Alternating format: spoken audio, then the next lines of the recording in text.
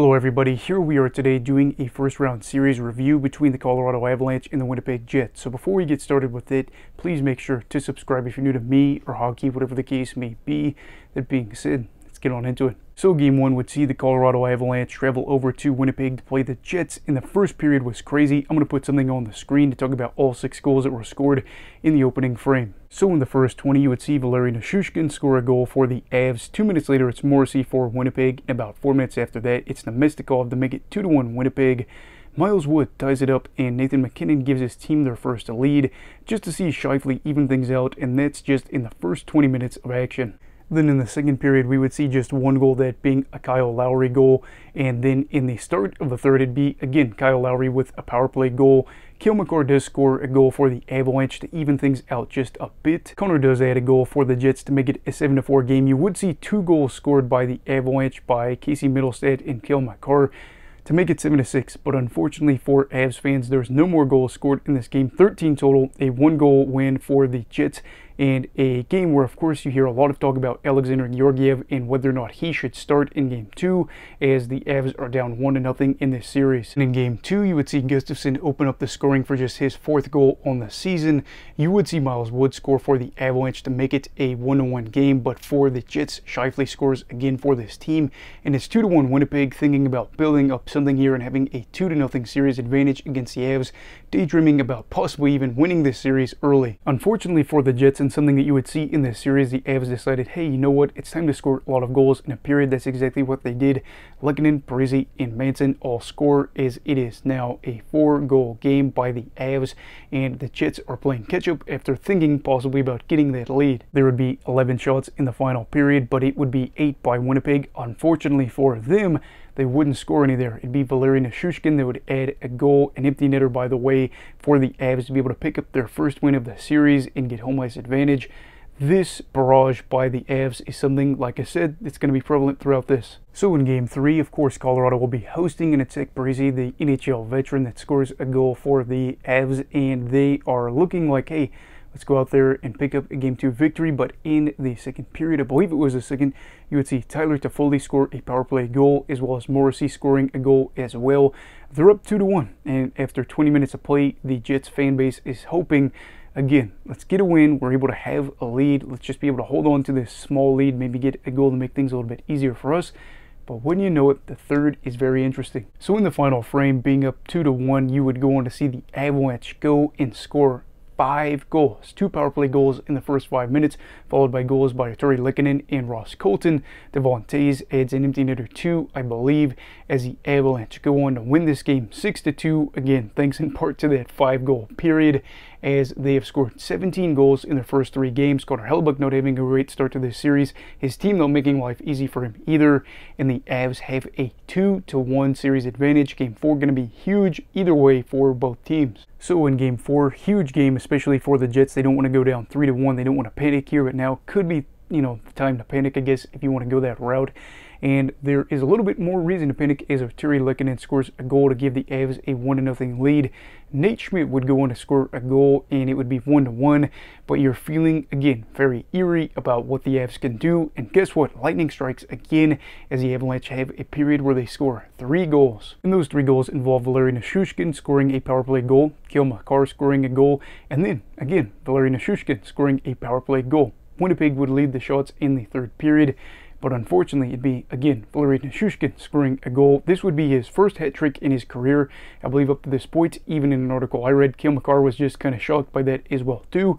Nichushkin being a guy in recent years that has played a pivotal role in the Avs, not only being a championship contender, but when other guys leaving, being a guy that could step up and be over a point per game player, provide goals in big moments. In the Jets, of course, looking at him, not thrilled at all, because now, thanks to him in part, they are down 3-1 against the 2022 Stanley Cup champions. So Game 5 is, of course, back in Winnipeg, and the Jets are saying, let's just try to get this win, force Game 6, and then worry about all that later.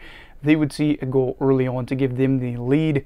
So again, you can breathe easy, but wouldn't you know it, Valeri Nichushkin with another goal, his 7th of the series as the game is tied up. In the second period, it's Yakov Trenin that scores a goal. Josh Morrissey is able to respond, but Arturi Lehkonen scores a goal as well too to be able to push the Jets down a little bit with their hopes and motivation. I'm going to be honest, there's a hint in this the third and final period, there are 4 goals scored. Care to guess who scored those goals?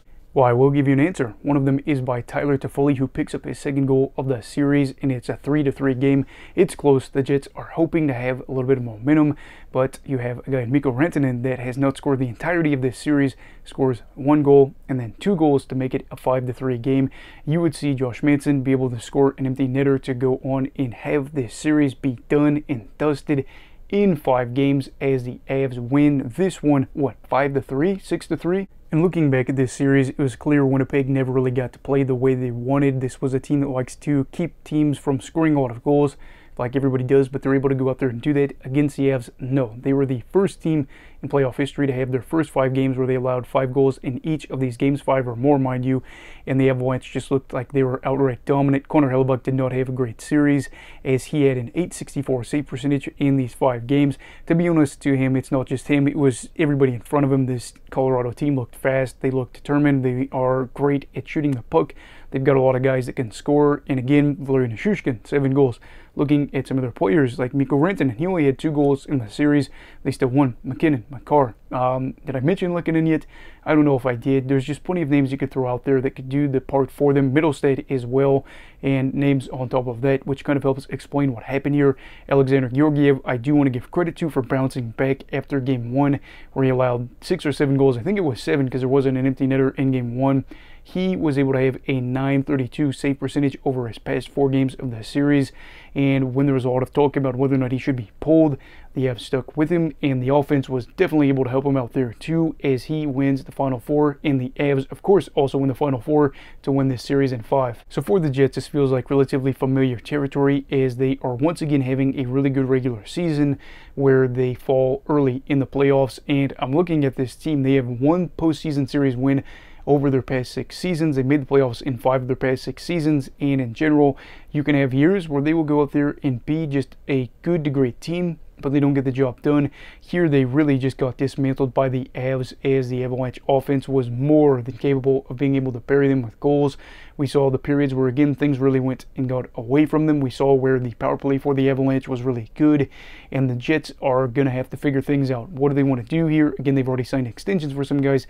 How do you make this team better, not just for the regular season, but for the playoffs? Because this year, they were on the verge of possibly even winning the Central Division, being one of the top teams in the Western Conference, only to lose in 5 games to the Avs. And once again, you're talking about that 2018 Western Conference final run. I got news. We're approaching closer and closer to a decade every season that passes. It's not going to be too far removed where you say, man, that was a good run for them, and since then they haven't done a whole lot. I'm hoping that the Jets can get something going, because their fan base probably has to feel very frustrated knowing they were able to have a good year like this year where they won over 50 games just to be knocked out again super quick and in embarrassing fashion at times. As for the Avalanche, you know they're punishing me because I said that the Jets would win in 7. I originally said that I wanted to go with the Avs, but it just felt like with the regular season how it went in the matchup between Winnipeg and how the Jets were able to get other guys, they were going to be able to get the job done late in the series. Instead, the Avalanche are able to show, hey, we're back in business. Remember last year when we got knocked out of the first round? Those days are over. We are again this team that won the championship in 2022. We are a team that's won the President's Trophy. We are the team that's won all of the division titles. We have guys that are superstars. We mean business, and we just took care of a team that a lot of people thought could go on a deep run in a very short amount of time, with a lot of relatively easy wins, if you want to look at it that way. I see a team that is very, very, very motivated, as they are again looking to win their 2nd championship in this era.